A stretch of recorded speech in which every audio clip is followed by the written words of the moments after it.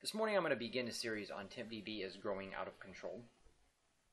And I had an individual developer recently reach out to me on LinkedIn and ask a few questions about it. And I realized in some of the questions that there were some misconceptions that they had either learned or they had heard or just didn't understand quite the process of TempDB, just kind of what it is, what it's doing, and what's happening.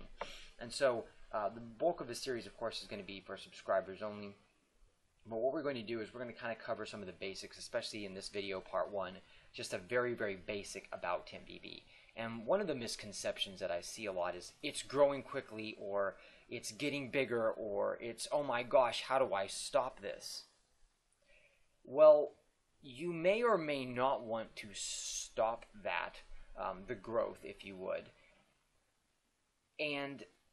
But the other thing, or I should say the more important thing, is you want to understand why it's growing, not how do I stop it, because depending on your processes, it actually should be growing. In other words, that's what it should be doing.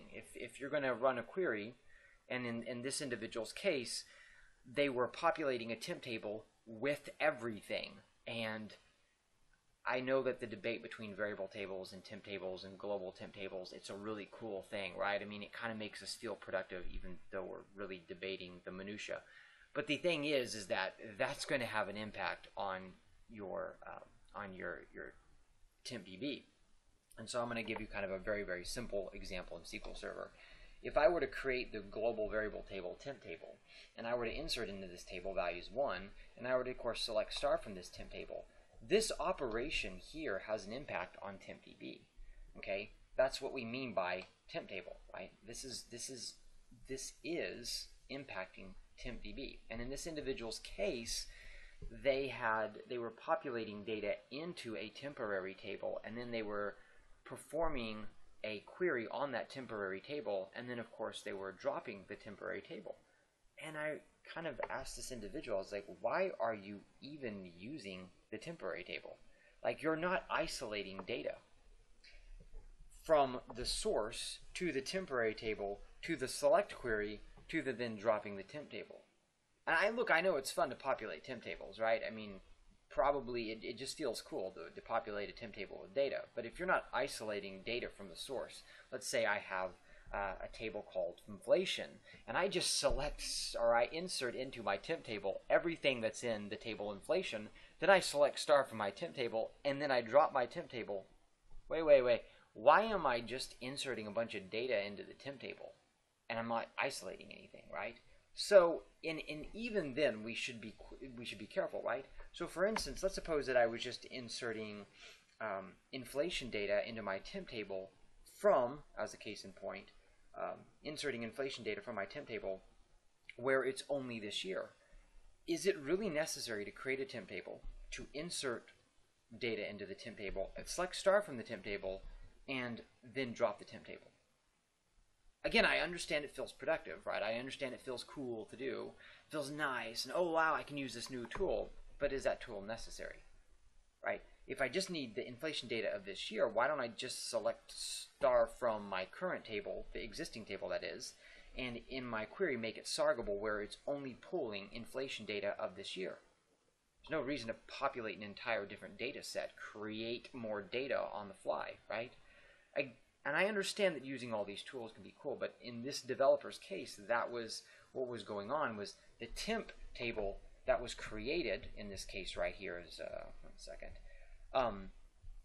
was unnecessary. And I'll kind of show that. In this example, we can see I've created a temp table, I've inserted a value into a temp table, and I get back 1 as an ID. Suppose that that's all I was trying to accomplish. Well, there's other ways of doing that. I could do it this way, right? So the question really comes down to, is the temp table, or is the process that you're doing, first of all, the first question is the data as isolated as it needs to be when we do any process whatsoever? So we're going to go over in this series, the next video, we're going to deal with debugging or finding potential issues here. But one of the things I want to start with always is, in our queries, we always want to make sure we're applying every filter that we need to do. we never want to return more data than we need. Okay, if we need more data, then we need to return more data, but we never want to return more data than we need.